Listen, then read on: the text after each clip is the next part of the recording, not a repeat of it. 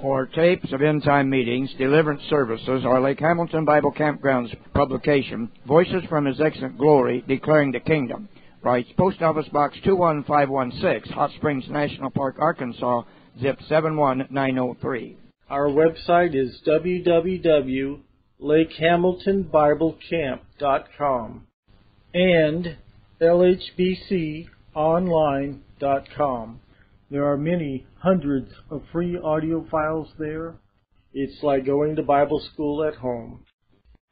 Saturday morning, December the 29th, 1979. Midwinter Camp Meeting, Lake Hamilton Bible Camp, Hot Springs, Arkansas. Lee Ellenwood, San Fernando, California, is teaching in the morning service. I might suggest also that perhaps there are some of you that are living in isolated places and you don't have a Body of Christ church to attend. I'm sure that there are people here like that. And I believe it would be pleasing to the Lord if you would help this work on a monthly basis. Do you have people doing that, Glenn?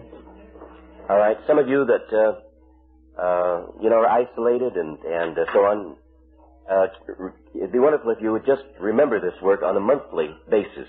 $5 a month, $10 a month, $1,000 a month, or, whatever. Praise the Lord. The Bible says to bring all the tithes and offerings into the storehouse. I haven't checked this out yet, but the other day I heard somebody say that in the Hebrew, that word for storehouse is armory.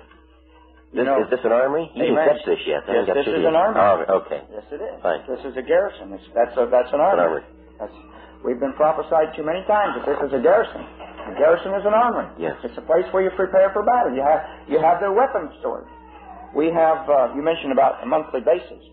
We have several who have never been here. We've never seen them. They've never seen us. We have a doctor, New York, a lawyer somewhere, and they faithfully, the Lord told them to supply monthly checks to us here. And they have faithfully for a long time, and many more. But these two come to my mind particularly, a doctor and a lawyer, who faithfully send a check every month to support this work here. Yet they have never been here, never seen us, and we've never seen them. And that's, when it works that way, you know it's God. Yes. Amen. Praise the Lord. Hallelujah. How many of you are enjoying these new songs that David is bringing? All right. You got some more new ones, too? They have quite a few they sing over there in Van Nuys that you don't sing out here, so maybe you can keep some more of them. Praise the Lord. I thought this morning that we would refer just very briefly to the remaining night visions and then open up the meeting for questions and hopefully some answers. Some of you folk perhaps will be leaving. You've been through several days of teaching and so on. You may be leaving. And perhaps there are some areas that you don't quite understand, and we would like very carefully to explain anything that we know that you don't quite yet understand. So just keep this in mind. We want to confine our questions this morning to the things that we've been talking about. Now, I'm not an authority on all kinds of things. I told you I'm not a theologian, and I'm not interested in the controversies of the past, and Lord knows we've had plenty of them. But I believe that God is opening up a whole new body of truth, a whole new body, and it's going to be as far beyond the things that we've understood in the past as can be. Praise the Lord. So these are the things that we're interested in. All right, over in the book of Zechariah then, and I'm just going to do this very, very briefly, just very briefly, just for the sake of completeness here. All right, in the 5th chapter, we have vision number 6. And this is the vision of the flying scroll. And the flying scroll is written upon on 2 sides. And it goes through all the earth. And it goes into every house. Every house. And the only way that I can identify this scroll is by its measurements. And this scroll was 10 by 20 cubits. All right, here's our tabernacle up here, and here's the sacred building. And the measurement of the holy place is 10 by 20 cubits. And I think it's the only time in the Scriptures when this measurement is found, 10 by 20 cubits. And so it appears likely that along the line here somewhere, God is going to give the holy place people a ministry throughout all the earth. And it's going to be a ministry of blessing and of cursing. It's going to enter into every house. And when you say house here, you could say apartment, an igloo, and a kraal, and a house on stilts over in Indonesia, grass shacks. But the word of the Lord is going to come to every house upon the face of the earth. And perhaps here it's indicated that the holy place people are the ones that are going to do this, and perhaps during the 7-year period. You see, we've been talking about the mountains of the Lord and about the house of the Lord. And in the preceding chapter, we have some things about the house of the Lord here and so on. But it has to do with grace. But in this vision, this has to do with judgment. And so if people will not accept grace, then God is going to bring judgment. And so every house that is not of God is going to be torn down. It's going to be destroyed. The judgments of God are going to go into every house upon the face of the earth. All right, then beginning with verse 5, you have kind of a remarkable vision here. A woman sitting in an ephah. Roughly speaking, an ephah is a bushel basket. And I believe that here we have the picture of Babylon. There's a woman sitting in this basket, and then there is a talent of lead put it upon the top of the basket, and the basket is carried to Shinar. The basket goes back to its place. I believe that Shinar here is not just the Babylon that we know about, but the spiritual Babylon, the place of hell, the place of the abode of Satan.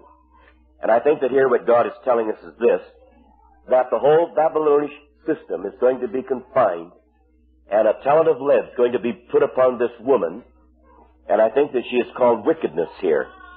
This woman is called wickedness. You have the same expression over in the Old Testament with reference to Athaliah, the daughter of Jezebel. She is called wickedness.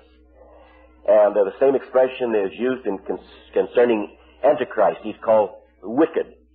We have it translated wicked one, but more properly it's called the wicked. And so this seems to speak to us of that whole Babylonish system, and that God's going to put it in a basket and send it back to hell. How many of you can say amen to that? See, what God is doing here, He's dealing with houses. And this is the false house in verse 11.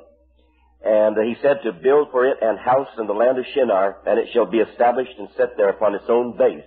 In other words, the house of wickedness is going to be brought back into its own place, which I believe are the infernal regions. All right, then in chapter 6, you have the picture here of the mountains. He says, I turned and lifted up mine eyes and looked, and behold, there came 4 chariots out from between 2 mountains, and the mountains were mountains of bronze or of brass. And, we have been telling you that the mountain of the Lord equates with the sacred building.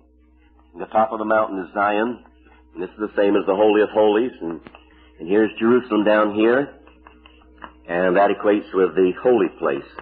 But you remember we showed you in the Old Testament that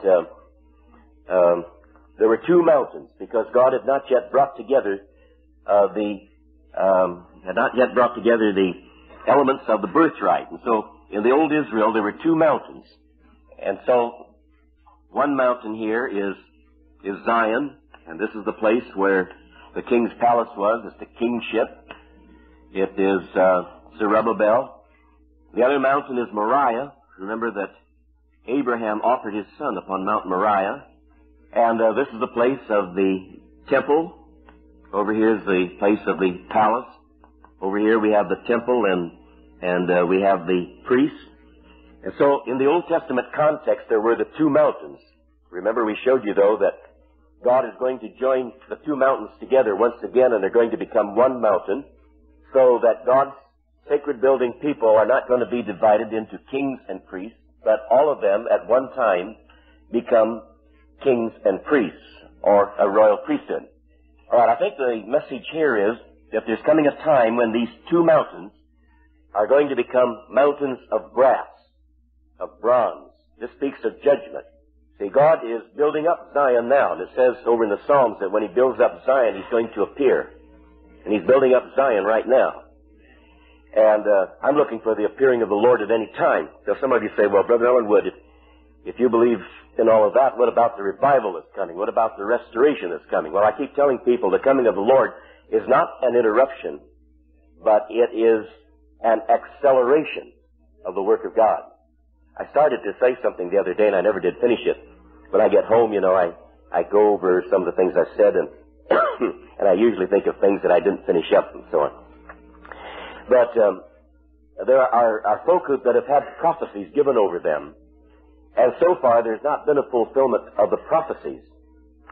Now, you see, many of these prophecies are for a coming day, even for the time after the coming of the Lord. You see, here's no problem. I used the illustration of Stanley Frodsham here, whom many of you knew, a very godly man, editor of the Pentecostal Evangel of the Assemblies of God for many, many years. And when the latter rain movement came, he went up to Detroit, to where Sister Beale had the work up there. And a prophecy went out over Brother Frodsham. And it must have been a tremendous prophecy. I don't know just what it was, but it was a tremendous prophecy, so tremendous, in fact, that the people broke out in worship, and the worship lasted for about an hour. And it took about an hour before things subsided after this prophecy. Well, Brother Frodsham later on died. Now, with me, there's no problem here, because you see, when the Lord comes back, He's bringing the anointed ones with Him, and so the prophecy is going to be fulfilled at a later time. All right, so here are the two mountains, and the mountains become brass. In other words, these kings and priests are going to have a ministry of judgment. I want you to know this, a ministry of judgment. Now, all the way through, judgment is involved. There's a church within a church at the present time. We call them the overcomers, or whatever. These people are judging themselves now. That's what deliverance ministry is about. I sometimes wonder, well, who's going to deliver the deliverers? I've seen some of the folk who claim to be deliverers in years gone past, and they themselves were bound by so many things. Well, the deliverers first have to be delivered, because you see, over in Romans it says that creation is going to be released into the liberty of the sons of God. The sons of God first have to come into liberty, and then the rest of creation is going to come into that liberty. So God has to have a nucleus of people somewhere that are completely delivered. And this is what is happening now. All right, so these people are being judged now. The Lord, at His coming, is going to move them up here, up into the Holy of Holies. But they have to be judged out here, because the Holy of Holies is not the place for judgment.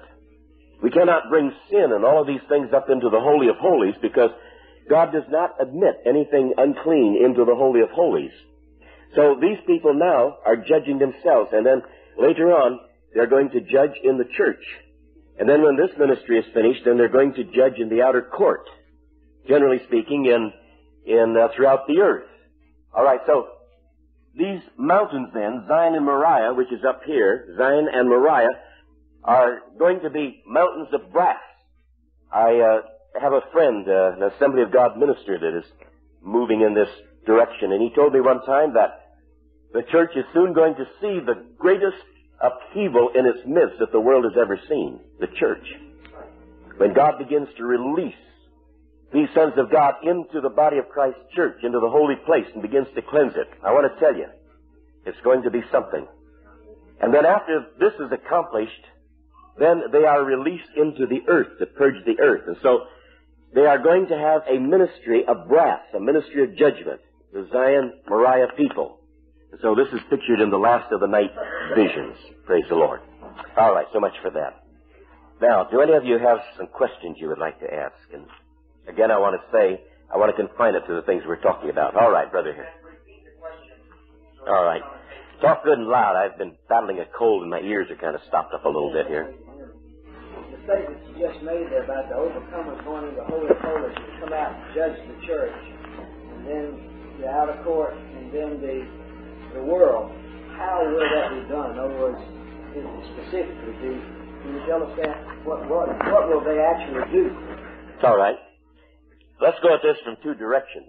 The Bible setting forth of it, and then the pragmatic part of it. Now, this is found over in the book of Malachi, found in the book of Jude, and is found in the 2nd and 3rd chapters of the book of Revelation, among other places. as found, of course, in many, many places in the Old Testament. But these are three outstanding places. All right, now, in the book of Malachi, there's a little remnant. And apparently they're not in the driver's seat. You know, let's say we're that little remnant. Only God knows. But let's say we're that little remnant. And so in Malachi, these are the people that fear the Lord. And they talk one to another about His name, about the goodness of God, and so on. And then at the coming of the Lord, Malachi says, or the Lord says in Malachi, they shall be mine. They shall be mine. And He seizes them. This is His peculiar treasure. And I want to say that this company of people that comes up into the Holy of Holies is the highest of all that God has ever created or will ever create. He will never create anything more wondrous than this company of people. All right, then Malachi says, and ye shall return. Ye shall return. And so, after being brought into the presence of the Lord, into the Holy of Holies, He says, ye shall return. And they're going to go back among God's people, and here are the sorcerers and the adulterers and all of these people that have mingled with the body of Christ. And they go up and they have discernment. And they have eyes like flames of fire, we discover from the book of Revelation. And they have feet that burn like brass in a furnace. And they go back and they discern. All right, then Jude's picture is that the Lord is coming with 10,000s of His saints. Now, keep in mind that there is always a difference between entering the kingdom and in being given the kingdom. Whenever you read about the kingdom in the New Testament, always discriminate. There's a difference. All right, so the new birth brings us into the kingdom. But Jesus said, fear not, little flock, for it is my Father's good pleasure to give you the kingdom. To be given the kingdom is to go through the third veil. My Father's good pleasure to give you the kingdom. All right, so it's a little flock, and yet Jude says that the Lord is coming with 10,000s of His saints. So it's going to be a big flock too. Relatively speaking, in comparison to the whole human race, it's a little flock. I don't know how many people have ever lived upon the face of the earth. Possibly, it's been estimated 25 or 30 billions of people have lived upon the face of the earth. So you see, 10,000s is a small fragment of Earth's population. So Jesus says little flock. Jude says that He's coming with 10,000s of His saints. All right, then you come to the book of Revelation, and when Jesus appears, He apprehends these people in His hand. He brings them up into the Holy of Holies, the earthly Holy of Holies, within the veil. And I believe that this is literal. I believe that He's going to give a message to John the Apostle. And John is going to be in charge, the Apostle John is going to be in charge of this ministration. And he will give the message of God to the lampstand churches, which are the symbols of the Pentecostal charismatic realm. And then these 7 stars, or these overcomers, they come back and they begin to administer the Word of God to the backslidden, apostate, Pentecostal, charismatic, full gospel churches. Now, you have kind of a precedent for this in the Word of God. You remember that over in the Old Testament it said that there came a writing or a letter from Elijah to a wicked king, Jehoram. See, these are given letters. These are letters or messages from on the other side of the veil. And they're brought back to these on this side of the veil that weren't ready for the coming of the Lord. And so here's a very curious thing over in the Old Testament. And Elijah, from the other side of the veil, writes a letter, and somehow or another, and I don't know how, it gets delivered to the wicked king. Elijah, at this time, had ascended or been changed, translated, some 10 or 11 years or 12 years before the letter was delivered to the wicked king. I think most of you have never heard that before, have you? But it's true. And this is a picture because this is the Elijah ministry. And so God is going to send 7 letters to 7 churches from the other side of the veil, but they're going to be carried by the Elijah company, and they're going to be delivered to the churches. All right, now, remember that This is the beautiful bride of Jesus Christ. And I keep telling people we're not to disdain the churches. We're not just to be contemptuous and say, well, they're all Babylon. We're not to do that. This is the body of the body, and this is the head of the body. And I keep telling people we're stuck with them. And whether they receive us or not, they're stuck with us. I kind of chuckle inside, when we get rejected. They can't reject us. They're stuck with us. And the Bible tells us that his sons are going to marry his daughters. There's going to be a union again. They're stuck with us. All right, now, remember that all kinds of people have invaded the holy place, the body of Christ's church. All kinds of people have invaded it. It's still the beautiful bride.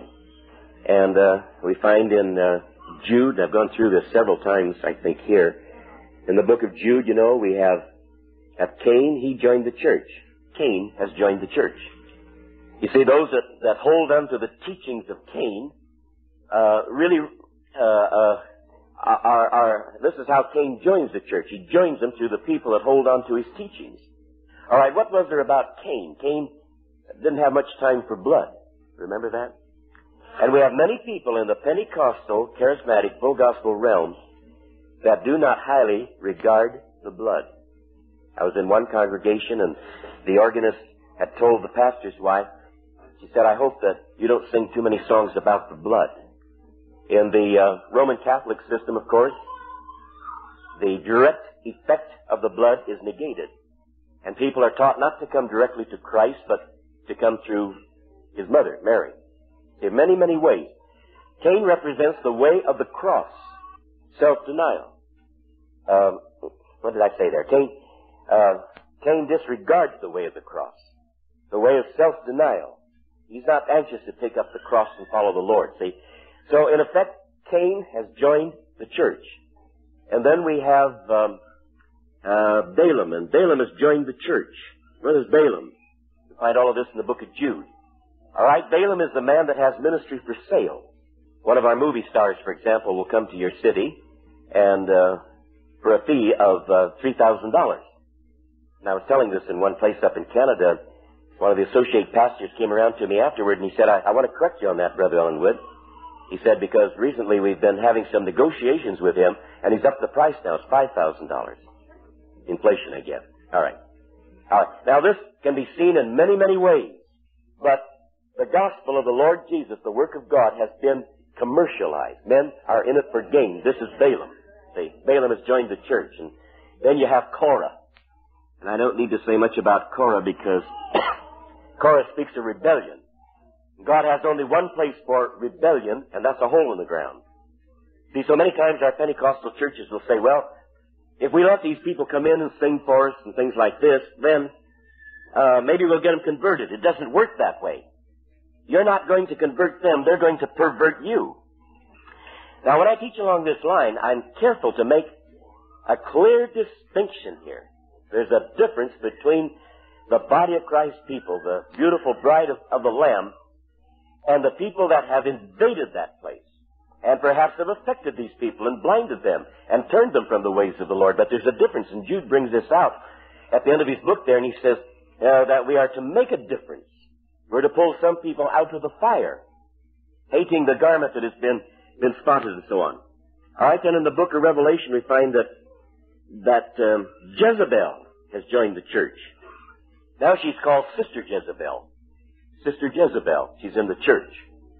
She brings in Babylonianism, all kinds of Babylonianism.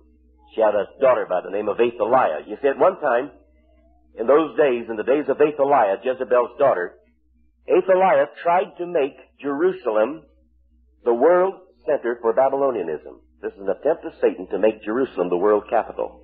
That's the significance of this incident there. And so Athaliah, the daughter of Jezebel, married the king of Judah. And at this point, the devil was trying to make Jerusalem the world capital, his capital. So Jezebel and her children have joined the church. And all of these people, and we could go on and on here, all of these people have joined the church. But these sons are going to come back, and they're going to discern between the wicked and the righteous. Now, pragmatically, how does this work out?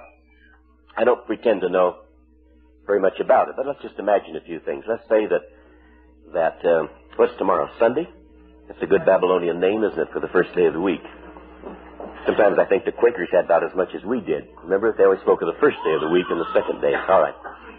So let's say that the Lord comes this afternoon. And I believe that the coming of the Lord is imminent. All right, suppose he were to come this afternoon, and these that were looking for his coming, these that were crying out for his coming, and so on, they're letting God work in their lives. So they come into changed bodies.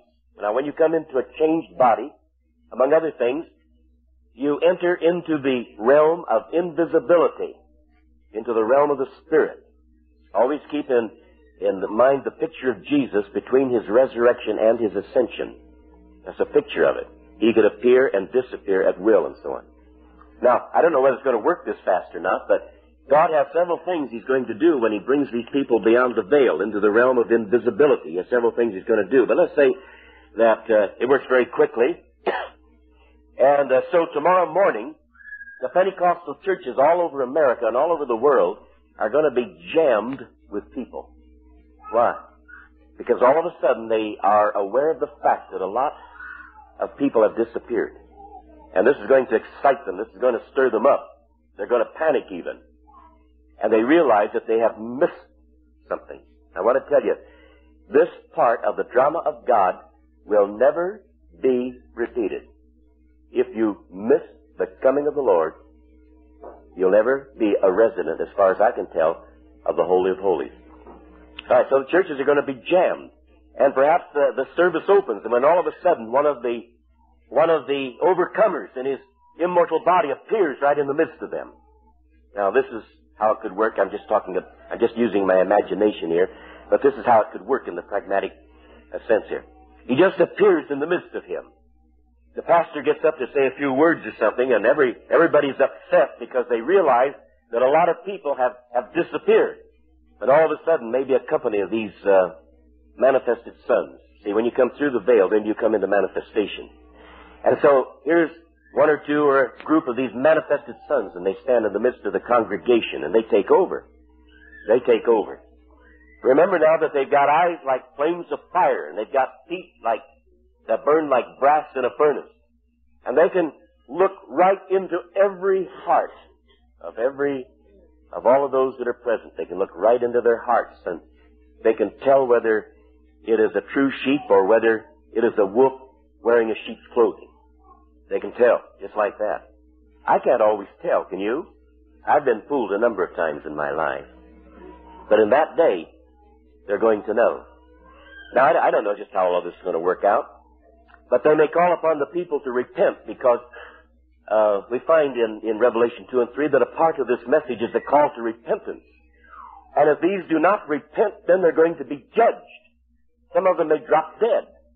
Some may be blinded for a season. Some may be paralyzed. But I tell you, there's going to be an upheaval in that service on Sunday morning, going along with my story here. There's going to be an upheaval in that service. And this is going to go on. Some of them will have the pure Word of God to minister. They're not going to have to use Bibles. But I want to tell you something. Up to that time, use your Bible. But the Word of God says that the Word of the Lord is going to come out of Zion. And the pure Word of God is going to come out to people. Whatever is needed, comfort, correction, and so on. And this kind of ministration may go on for several years. I don't know how long. Maybe for several years. Until finally the church comes into divine order and is purged. I should say purged first, and then come into divine order. There's going to be, I think, something like that, as nearly as we can understand things from Revelation 2 and 3. All right? Somebody else have a question back there? Could you come on up and put it in the mic here? My ears are kind of plugged up here this morning. I have been subjected to the teaching of a man in northern Arkansas, and I received his teaching, and I'd like to bring it forth right now. He teaches that Satan, too, is coming as... Who? Satan, too, is coming in like fashion, and that we're going to have to learn to know the difference. And you said that, they're going to judge us and call us to repentance, those that are in that category. And I want to know how we're going to judge them. Okay. All right. I think one thing our sister's trying to tell us here is this. A delusion has gone out in the midst of the Pentecostal people. fact, there's all kinds of delusion. Now, the word Antichrist does not mean against Christ, but it means alongside of Christ. Yes. Remember when we talk about the church, we talk about the Spirit-baptized believers, because this was the church in the New Testament. Margaret MacDonald, in the visions that God gave her back in 1830, brings this out very remarkably. And she was pressed in spirit when the Lord showed this to her, apparently. And she said that God's people were in great peril, because Satan had an imitation for every doctrine, every practice of the church. And it was going to be so much like the real thing that many people were going to be deceived by it. We're living in that day now. And many things are coming forth that are so much like the real thing that many of God's people are turning aside.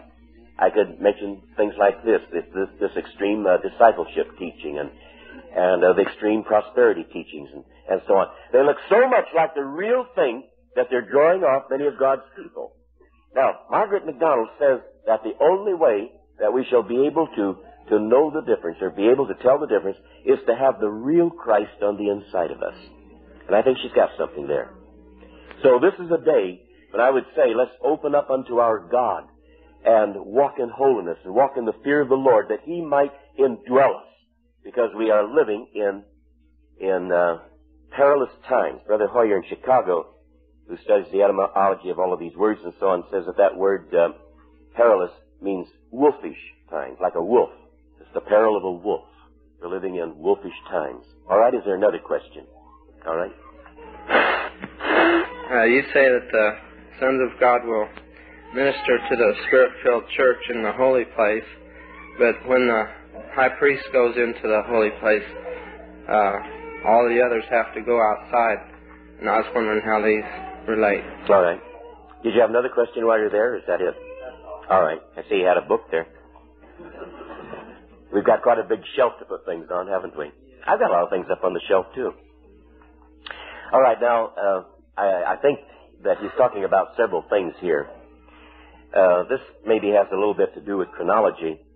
And you remember that the high priest went into the Holy of Holies once a year on the Day of Atonement. This was sometime usually in our month of September, or it would be in the 7th month of the Jewish calendar. And in other words, the Holy of Holies was opened for the high priest on one day of the year. Now, there are those that feel that perhaps that the Lord is going to come at that time of year, and that this entering in is going to be on the Day of Atonement. And I'll just say frankly, I don't know. It could be. But I want to point this out. I was been studying along these lines a little bit, and a while back this thing came to me. Well, before the Day of Atonement, there was another feast, you remember. There were 3 feasts in the last festival season. And the first was the Feast of Trumpets, then the Day of Atonement, and then the Feast of Tabernacles. And these 3 feasts taken together are the 3rd festival season. So it came to me, well, are we looking for the wrong feast? I know people that when the Day of Atonement comes around, they'll have a special time of waiting before God. They'll gather together. Over in Van Nuys, we have folks that do that. It's all right with me. But you see, before the Day of Atonement is the Feast of Trumpets, and I believe that the appearing of the Lord could take place on the Feast of Trumpets. And then the entering in to the heavenly Holy of Holies could take place on the Day of Atonement. That sounds kind of complicated, doesn't it? Let's put it like this. Up here's the heavenly structuring, and down here's the earthly structuring. Because you see, the coming of the Lord involves both structurings. In the book of Revelation, you find this very clearly. So when the Lord appears, He appears in the lampstand churches. This is the earthly structuring. When the Lord comes, He comes down here.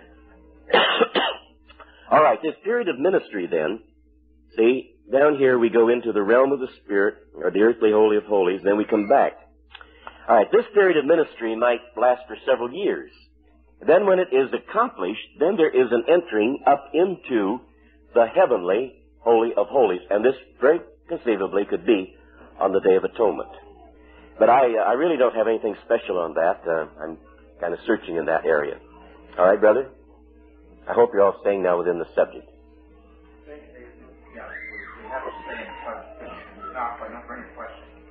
I was wondering if this was talking about January and these two men that withstood Moses in the days as they were working miracles, as Moses was working miracles, and these magicians. This is talking about the same thing, right? Janus and Jambres. All right. Now this hit me as I was sitting back in the back. You said that Satan would cause strong delusion in the churches. Yeah. Now, it says that these two men, they did this until God withstood them. Mm-hmm. Now, this also means that if we get ourselves in the fasting and studying and praying with God, that God will show us the difference between these strong delusions so that we will be able to discern Satan right on the spot, right? Yes. Okay, that's all. All right. I can only comment on this. How many of you have ever read Annie's Visions? All right, a number of you have. I think that you have them back on the book table, don't you? I don't think you have a complete set now. One is out of print. Is it number 4? Well, number 1's out of print. Oh, number 1. Okay. Now, Annie, in her visions, sees, I think it's in the 3rd book, she speaks of the sons of light and the sons of darkness, and they're all mingled together. When I go into a big meeting somewhere, a convention, I have this awareness. I think, Lord, I'm in a meeting now where the sons of light and the sons of darkness are all mingled together. And she says there that the sons of darkness look so much like the sons of light that you can hardly tell the difference. They look so much like them that you can hardly tell the difference. Now, not only that, but she says the sons of darkness are going to flourish first. Frankly, I believe there are a lot of phonies operating in the Pentecostal full gospel realm. And I believe that they are flourishing first. And they're bringing forth sometimes miracles, and they're doing all kinds of things. And they're so much like the sons of light that the mass of the people out there can't tell the difference, and they go out after them. Now, that's about all I can do is to comment on this. And I believe that we need to watch and pray so that when these delusions come, we'll not be caught up in them. All right, our brother here? Yes. During this time, at some time or another, there'll be a new physical temple built in Jerusalem during the tribulation period. What does that have to do with the two temples you're showing? All right. I'm a little bit rough here. Excuse me. Maybe I have a hang-up. But for myself, I'm not very concerned about what's going over in the unholy land. A lot of people, think it's a big thing if you can, go to Mecca. And it's going to do something for you, to walk where Jesus walked and to sit down where Jesus sat down and get a piece of bark off on the olive tree where he prayed. And I'm not very concerned because I believe that this is the Jerusalem and this is the Zion. This is it here. And when people ask me, I said this the other night, if people ask me if I've ever been to Jerusalem, I said, sure. I went to Jerusalem last night. I've gone to Jerusalem this morning. I trust I'm among some of the Zion people, too. See, this is the important thing, these people. All right, now, I suppose you're referring to 2 Thessalonians, where Paul talks about, he said that that day shall not come except there be a falling away first and the man of sin be revealed. Now, Paul knew nothing, as far as we know, about any temple ever being rebuilt over in Jerusalem. This is not in his thinking. And whenever Paul talked about the temple, he was talking about the people. He was talking about the people of God. This was the temple. Ye are the temple of the Holy Spirit. After hearing our sister this morning. All right, so that day will not come except there be a falling away first. And I think all you have to do is to open your eyes a little bit, and you'll see that there's a falling away. All right, then, how about the man of sin being revealed? This expression, man of sin, is found only one time in the Bible, as far as I know. And it could refer to the Antichrist, and I still believe that there is a person called Antichrist. That first Adam that Bill was telling us about, that's the man of sin. And he's already revealed in the temple among God's people. He's already revealed if you've got eyes to see it. In other words, God's beautiful Spirit-baptized people have been taken over largely by the man of sin, or by the fleshly nature, sometimes expressed in men. But the man of sin is already here, and he's already sitting in the temple, and he is saying, I'm God. I'm going to run things. That part is fulfilled right now. Now, is it possible that there's going to be a temple rebuilt? It could be. I'm not against the idea. And I understand the Jews at the present time are building what they call the Great Synagogue over in Jerusalem, but it's not upon Mount Moriah, upon the temple site. And I've been told that they're planning to reinstitute the old Levitical priests. They're going to have the Levitical priesthood and the offerings and sacrifices and so on, and that could be. But for us, because we live right here, this is the temple. We are that Jerusalem and hopefully that Zion people. And we've got to be constantly aware that a man of sin, the fleshly nature, wants to take over. So I'll just leave that there. All right? Sure. You comment. Come on over here. Just a thought for you. There is a scripture in Amos and also in the book of Acts that says that he's going to raise again David's tabernacle. Now, the temple that the people are looking for is not necessarily a temple in Jerusalem, but David's tabernacle that's set upon Mount Zion. And David's tabernacle was a holy of holies only. It had no outer court. It had no holy place. It had only the Holy of Holies. And the curtains were drawn back, and out of it the glory of the Lord and the ministry of the Lord could be seen. And this could very well be the temple that everybody's looking for, but not a temple on Mount Moriah, but on a temple on Mount Zion. And Zion is the church, not a place over there. And so the Holy of Holies, God's children, are going into that third veil, and there will be the temple, and the ministry will come out of that Holy of Holies. That's David's tabernacle. He'll raise up the ruins thereof that have been destroyed, but now it's a spiritual temple, just as there was a physical body called Israel. Now there's a spiritual body called the body of Christ. And as there was a physical temple, there will be a spiritual temple, the Holy of Holies only. The rest of the church is down at Shiloh. They still think they're still down there with the old tabernacle, and they don't know the blessing's gone. But God's restoring Mount Zion. Amen. Praise the Lord. Very good, David. Praise the Lord. One more remark about David's tabernacle. It was a movable temple. It was a tent. It wasn't permanent. It was a temporary thing. But there was the Holy of Holies under this tent that could be moved from place to place, even though it stayed there, but it still represented that it wasn't a thing that was built there permanent and not to be moved. It was as a temporary thing, but it was the Holy of Holies. Praise the Lord. It wasn't a literal building as we're taught to think about.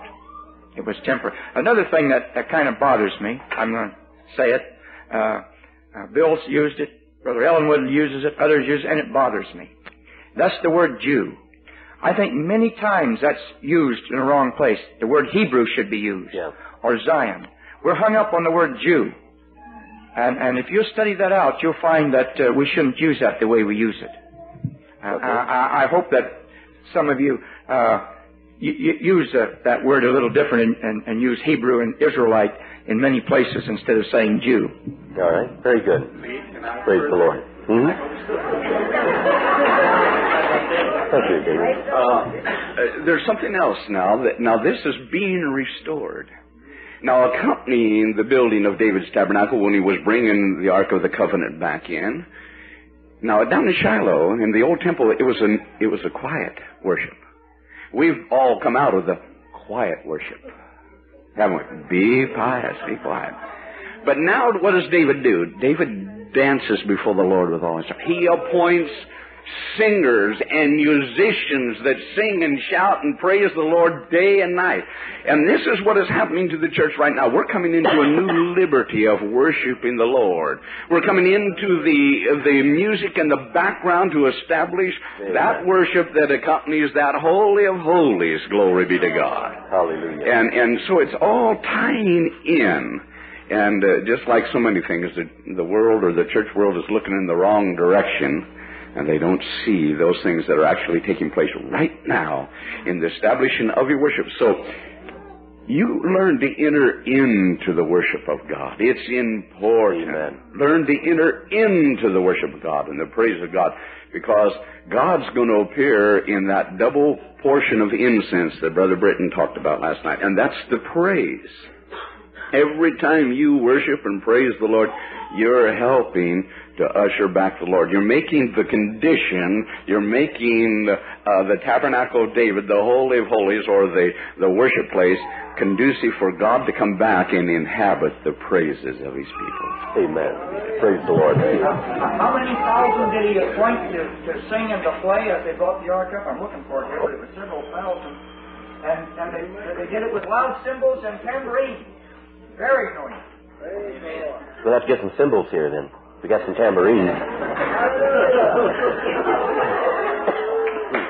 All right, our sister back here. Oh, you got tambourines. Come on up here, sister, if you can. Oh, I think Glenn's wanting it on the plate, you see.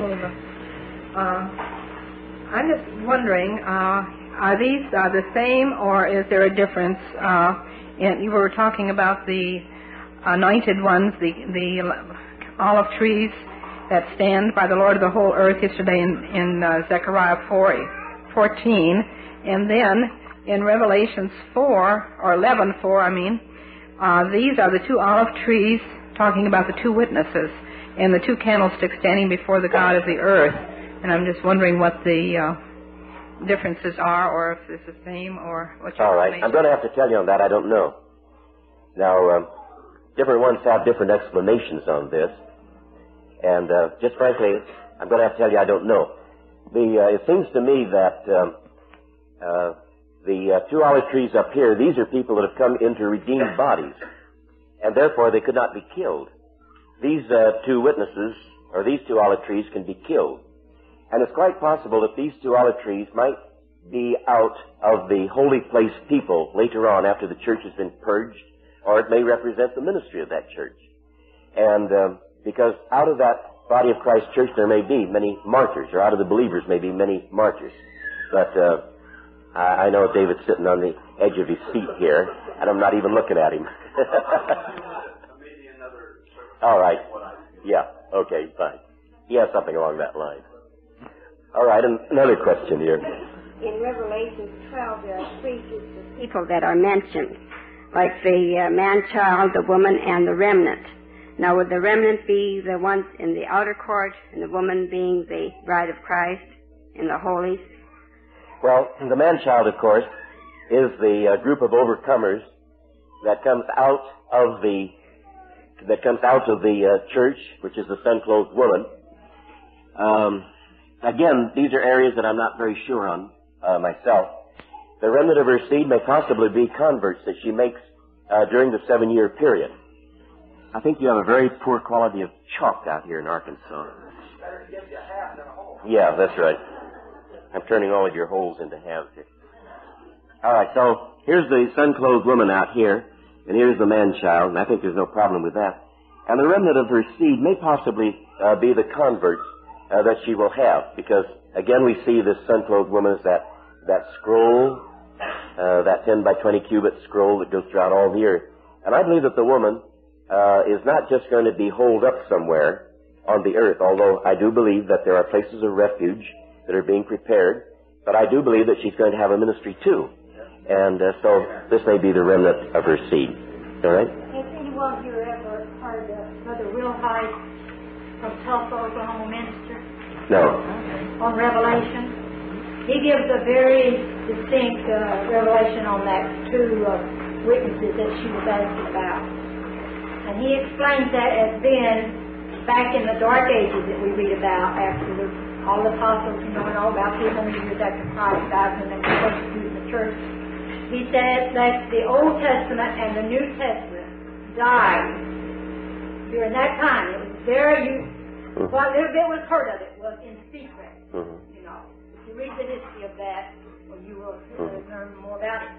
But that's the way he explains that scripture. And he's very deep in Revelation. If you've never heard him, you ought to go and hear it. All right. Now, my viewpoint on that, and I don't wish to controvert Brother Wilhite here, because I recognize there are many different viewpoints. But I view the whole book of Revelation as yet future. The whole book. Now, the preterist interpretation of the book of Revelation, if you want to be a theological, it's called the preterist, regards that much of the book of Revelation has already been fulfilled. And the Seventh-day Adventists use the preterist approach to the book of Revelation. And so a lot of these things, the stars falling and everything like that, they say have already taken place.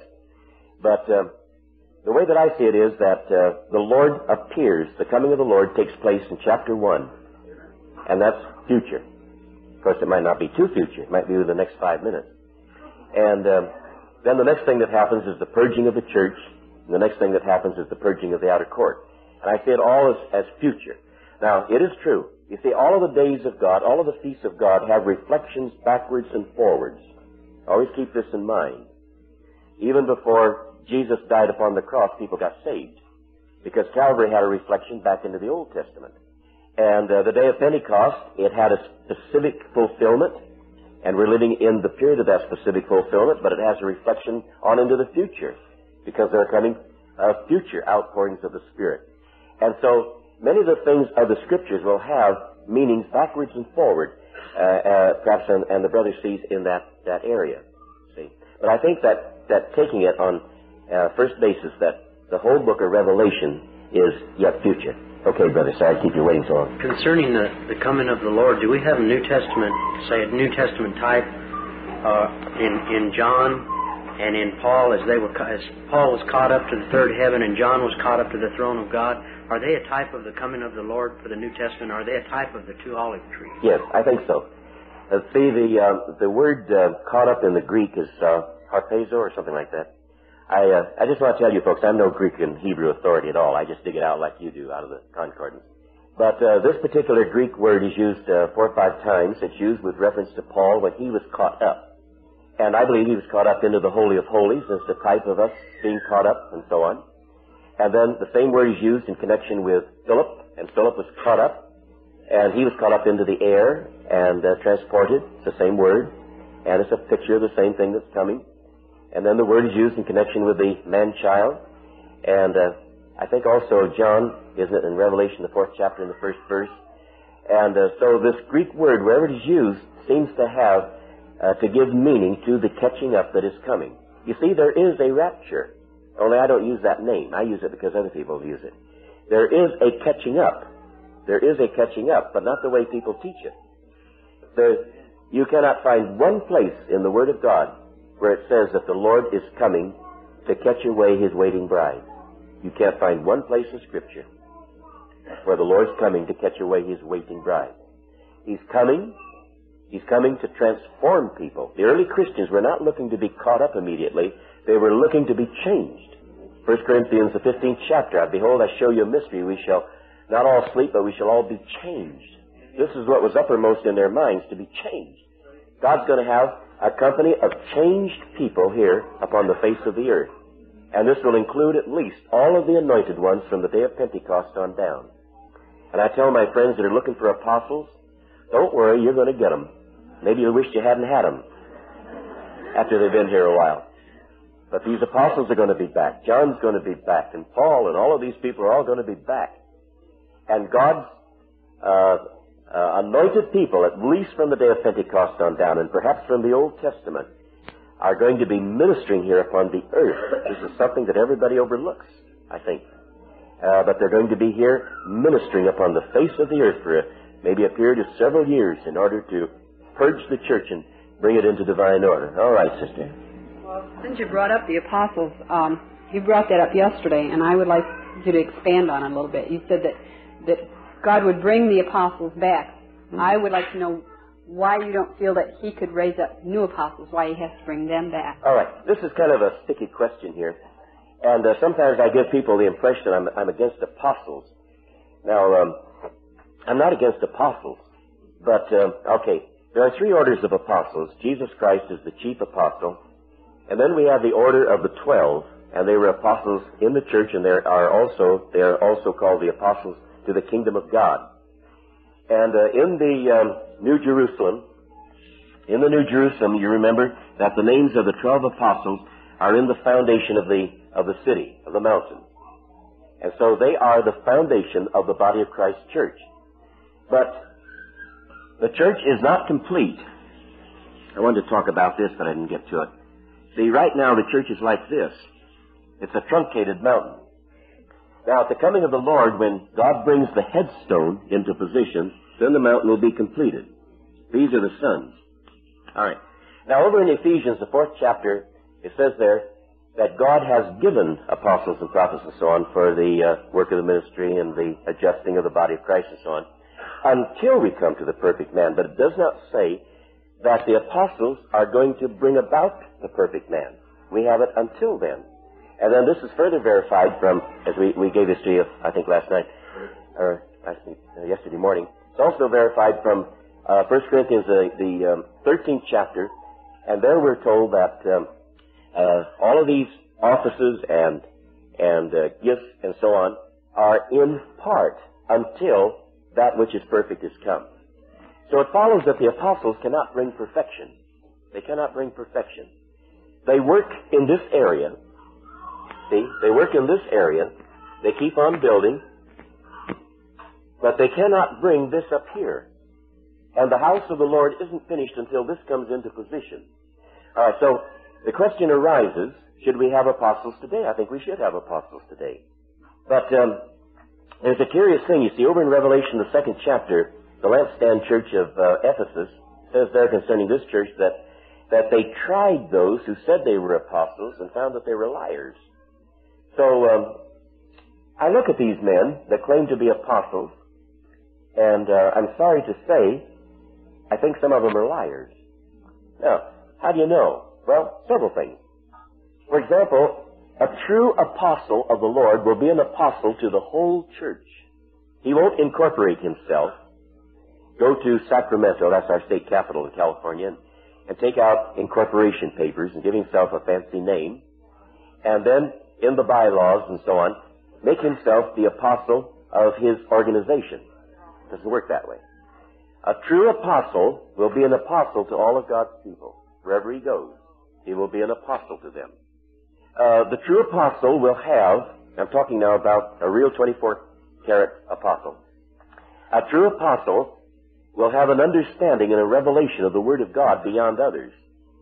And I know of no man today that is called an apostle that has any particular understanding of the Word of God any more than anybody else might have. In fact, some of them are divisive in what they teach. Okay.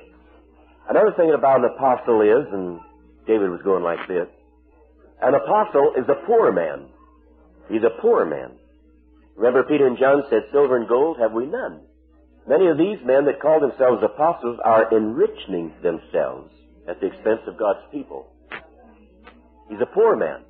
When people sold their houses and so on, they brought the money and laid it at the apostles' feet. Didn't put it in their hands. Laid it at their feet. Now, I ask the question, how much money can you pick up with your toes and put in your pocket? Now, there is room for apostles. Only I haven't found them yet. There's room for them, but I haven't found them. And all of the apostles that I know of work within their own structures. And there's no such thing as an apostle to a structure, a human structure. An apostle ministers to the whole body. Another thing, when God brings forth the apostolate, it is not going to be one man, it's a company. I know several men that claim to be apostles, but boy, they never get together on anything. They've divided the country up and don't you come over into my territory. They work in a company. If God gives us apostles before the coming of the Lord, you're going to see this. They're going to work as a company of men. A company. So there are many, many things in here that can help us to discern the true apostle. A friend of mine was telling me about a man that claims to be an apostle. And he knew this man, knew him in Bible school. And he said that this particular man was in a church, and he'd come there, I suppose, with his, further out ministry to help in this group of people. And the pastor had to go out to the meeting, I suppose, to answer the telephone or something. And while he was out, the apostle told the people, he said, now, you should get rid of your pastor. He's not the man that should be the pastor of this church here. Now, I don't believe that a true apostle would do such a thing as that. I know another man that claims to be an apostle, and he divorced his wife and married his secretary. If I could find a true apostle, I'd come under him. But I'm not going to come under the leadership of a man who divorces his wife to marry his secretary. That's not in my book. And so far, I've tried these people, and I found, I'm afraid that most of them are liars. All right, now, I want to say this. I think that in a lesser sense, we do have some men that have an apostolic ministry. I've heard of a brother, for example, over in India, that God has used to raise up about 80 churches. And he's the father to these churches. And I would say that, in a lower sense, that this man is an apostle. I understand he's a very gracious man, and so on, and the churches are healthy churches and well-balanced churches and so on. And so I do believe that there are men that may have ministry beyond that of the pastor or the evangelist and teacher or the prophet, and that there may be an expression of an apostolic ministry. But I say that at the present point, I haven't seen the full expression of the apostolic ministry. But I tell people not to worry, because when the Lord comes, He's going to bring the apostles back. All right, does that help anybody? One more question, and then it's lunchtime, isn't it? Huh? You want time to go for a few minutes? All right, any other questions? Hallelujah. All right, all the questions are answered? Anybody else? All right, our brother back here again. I often read this in Matthew 24, and I needed some enlightenment on this to understand it. I do too. When you therefore shall see the abomination of desolation spoken of by Daniel the prophet stand in the holy place, whosoever readeth, let him understand. What does that mean? All right, now, in Matthew 24, Jesus is talking about two ends. If you will read the questions that the disciples ask at the beginning of the chapter there, and Jesus is talking about two ends. And in the Greek, I think I have this correct here. The word for end is telos, and the word for full end is the suntelia, something like that. Telos and suntelia. Now, Jesus is talking about these two ends, because they're asking him the question, what will be the sign of these things? Maybe we better turn and just read that so we'll get exact here. Matthew, the 24th chapter. I just want to tell my brother that there are still things in here that I don't fully understand, so I'm talking from that viewpoint. It said that Jesus went out and departed from the temple, and his disciples came to him to show him the buildings of the temple and so on. And then down in verse 3, and he sat upon the Mount of Olives, and the disciples came unto him privately, saying, Tell us, when shall these things be? And what shall be the sign of thy coming, parousia, and of the end of the age? The end of the age. And the word end here is the full end, or the suntelia, and it's translated in Matthew the 13th chapter, it's translated consummation. The consummation of the age. At least that's in the margin. Now, Jesus is talking about two things. There was an end in 70 A.D. when Titus destroyed Jerusalem. And many of the things in Matthew, the 24th chapter, were fulfilled at that time. Now, this may not relate to you, but the people that are bringing forth the amillennial teaching say that everything was fulfilled in 70 A.D., everything that Jesus talked about in Matthew 24. They regard the events that are around 70 A.D. as the Great Tribulation, and they say we're all through the Great Tribulation and we're in the millennium. Nice idea. And so Jesus is talking then about two ends. Now, I'm not sure that we can always separate as he's looking down into the future, and he may be talking a bit about this end in 70 A.D. and the full end down in say 1979, or 80 or 85, whatever. He may mix these events a little bit in here. I'm working on this. I'm going into it very carefully because there are some difficulties there to our understanding at the present time. And so in 70 A.D. there was an end. And it's quite significant that the ministry of the Apostle Paul came before that full end. The last of his books was written in about 68 B.C. He wrote all of his books in 68 B.C., before 68 B.C.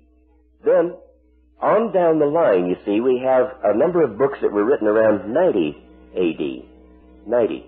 The book of Revelation, 1 John, 2 John, 3 John, and possibly the book of Jude.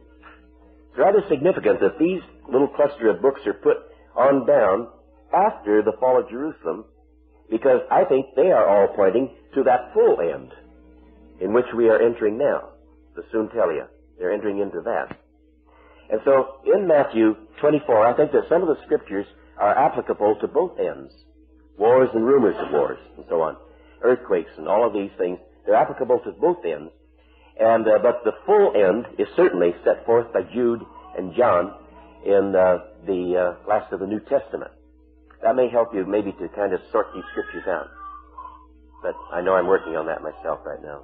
By the way, I just want to mention this again. When you are reading about the Apostle Paul, keep in mind that he was not only an apostle, and the fundamentalist interpreters don't see this at all. They really don't know how to handle Paul sometimes. But Paul was not only an apostle, but he was demonstrating the ministry of the sons of God ahead of time. He was demonstrating it ahead of time. And he was the man that was caught up apparently into the holiest of holies. Another thing about the Apostle Paul, you remember in one place he told the church he wanted to present that church as a virgin, a pure virgin. And you see, that's what these sons of God are going to do. They're going to come back into the holy place. They're going to come back into the holy place, and they're going to cleanse the holy place so that the body of Christ's people will once again become a pure virgin. A pure virgin. Now, here's a curious thing about the things of the Lord. If a man or a woman has lost his pureness, his virginity before marriage, there's no possible way for him to recover it. But in the workings of God, God can take a man who's been in sin and been adulterous and all of these things, and he can make him a pure virgin. And so Paul, in talking to these people, desired that they might be a pure virgin. And remember we told you that these people up here are the sons of the bride chamber. And the sons of the bride chamber prepare the bride. They prepare the bridegroom. And this will be the work of the body of the holies people, and they're going to prepare this people to become united unto Christ, to become his bride. And this work is probably finished at the end of the 7-year period, as nearly as I can tell. And another thing about the Apostle Paul was that he bound the strong man over cities. He comes to Ephesus, and he does this with a company of other Spirit-baptized men. And this company of Spirit-baptized men fight with wild beasts. Now, this doesn't mean that they put him out in the amphitheater and he had a joust with some lions and elephants and things. That isn't it at all. He was fighting the demonic powers that ruled over Ephesus, and he overcame them. And we know this because the strong man over Ephesus was bound, and the blessing of God was released to the city. It says that the word of the Lord prevailed. This is another thing that the sons of God are going to do. And they're going to come in and they're going to bind fully and forever the strong men over nations and over states and over counties and over cities and over neighborhoods. Because there is this terrific hierarchy that is labored over the whole earth. And they're going to bind these strong men. They're going to bind them. And they're going to cause the word of the Lord to prevail. And you remember that Ephesus was a headquarters for idolatry. And they're going to bind the idolatry. They're going to bind whatever that strong man represents. They're going to bind it. Eric Prince had a little article one time that was very good. And he said the strong man over Boston was intellectualism. And the strong man over New Orleans was, I think, licentiousness. Mardi Gras, and so on. And he went and named some of the great cities of America, and each one will have a characteristic strong man over them. I remember one time that A friend of mine took me to San Francisco. I hadn't been there for years and years and years. And I wanted to get the feel of the place. And when I came there, I just felt like I never felt such spiritual pressure as we walked about in downtown San Francisco. The homosexual thing and all that collapsed, the financial demons. And it was a tremendous thing. But something happened. The Holy Ghost fell on us, and we began talking in tongues. And for a split second or two, I felt as though we could bind that strong man. And I know the time is going to come when this power within us is going to be released. And these sons of God are going to bind the strong man, see. This is another picture. This was more than the ordinary apostolic ministry here. But this was a ministry of Paul demonstrating what the sons of God are going to be like in that day. Praise the Lord. All right, Glenn has disappeared, so we'll have to talk till he gets back, I guess. All right, sister? The what? The breastplate. Oh. Okay. See, the breastplate, the high priest. Remember now, not just ordinary priests wore the breastplate, but only the high priest. Oh, he's pinned up there. And there were 12 stones, and in each stone was written one of the names of the children of Israel. And so, in effect, you see, he bore the names of the children of Israel in his heart. And then the breastplate was fastened to the shoulders. And speaking of the fact that he's also bearing the responsibility, the government of these people. And if we would come into the Holy of Holies, we must be concerned about people. We must put their names upon our breastplate. As we pointed out to you, the breastplate with us is not on the outside of the breast, it's on the inside of the breast. And Paul says in Philippians 1:7, I have you in my heart. So to bear the breastplate means that we're concerned about people. And we hold them before the Lord. We're concerned about the body of Christ. I rather think that, there's a stone there where we could write Lake Hamilton Bible Camp. Amen. Huh? How many of you think you'd like to write that on your breastplate? Amen. See? Pray for Lake Hamilton Bible Camp. See? The names of your children, your neighbors, the bad people. Not only the good people, but the bad people. Eutychus and Syntyche, the people that make trouble. You write them upon your breastplate. This speaks of the work of intercession. So we go into the Holy of Holies as priests, not as kings. But if we go in as priests wearing breastplates, remember that there's a crown laid up for us, not for us only, but for all those that love his appearing. And the breastplate people will receive the crown. All right, I think maybe we better all right, one more, then we'll bring it to a close. All right, read that first. 14 of the armor, the breastplate of integrity, moral rectitude, and right standing with God. Yes. I think there is probably talking more about the breastplate of the armor. But it's the same idea there. There's a breastplate for us to wear. Praise the Lord. All right, Glenn. The Lord bless you. Now, if you have any other questions, David Bunch is here.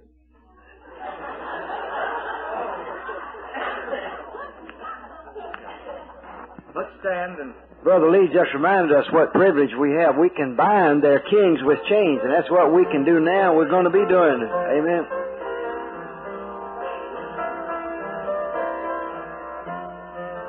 We will bind their kings with chains, and their nobles with fetters of iron. This privilege have all you saints.